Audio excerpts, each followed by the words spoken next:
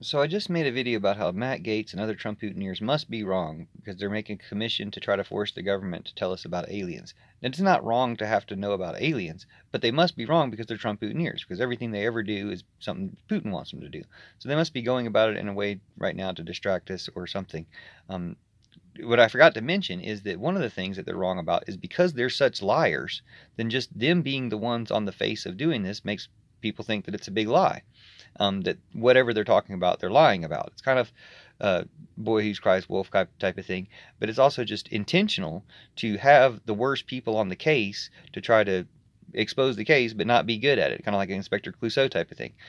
They might get lucky by prompting people to do it on their own, but it also kind of reminds me of the Democrats. When they're ineffective at opposing what they're supposed to be opposing, then they're kind of part of the problem because, or the ones who are ineffective at it are, and there's too many of them, so that we are ineffective at stopping fascism when the Democrats, who are supposed to be the ones opposing it, don't oppose it well. So we need more progressive Democrats.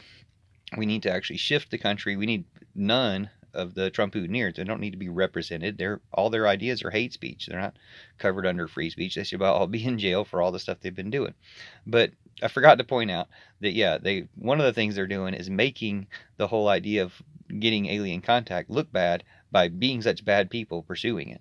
And that's one of the ways Putin's using them to distract us slash mess up that whole agenda of trying to have contact with aliens by having them be the face of it.